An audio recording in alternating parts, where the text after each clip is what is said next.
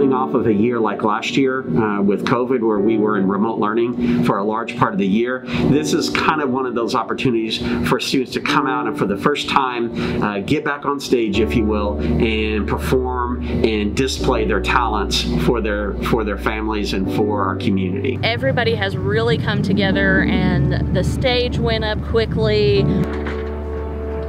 Okay. All right, 1, 2, 3. We've definitely had quite a bit of wind, and so we've had some things blowing around today. Hey, do we have stage weights available that we could... Aren't you amazing? We're gonna clamp them in as well. We're doing the risers, right? Dead center, yes. See where my where I'm putting my tags? Yeah. Right here. Just a second, where are you? Other side of the same flag. Okay. Okay? Alright. Okay. I enjoy.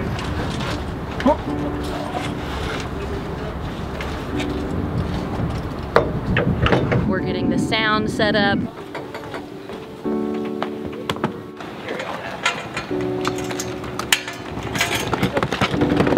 I am looking forward to most just to see the art of all the different students here at Classen. We have over 460 visual and performing arts students.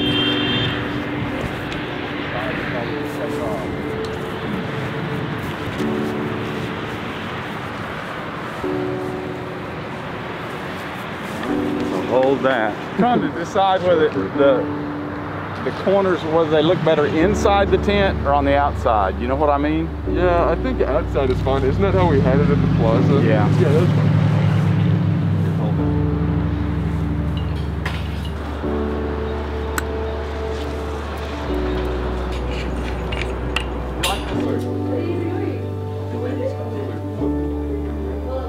That one needs the cushion. It's on very So far. All the others just look kind of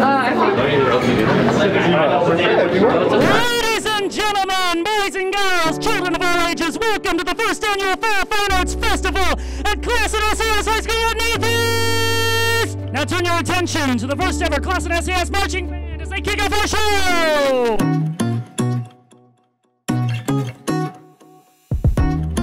We wanted to show everyone what Classen Band is about, and I feel like that's what we did.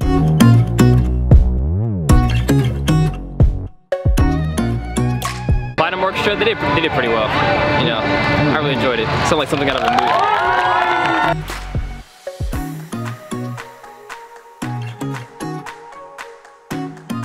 The kids are having fun, people are smiling, they're getting food, you know, we're listening to Nintendo over there, and that's not a recording, that is coming from one of our kids, so I think it's going great. It's awesome to come out to schools and be able to help them out and to donate back to the school districts.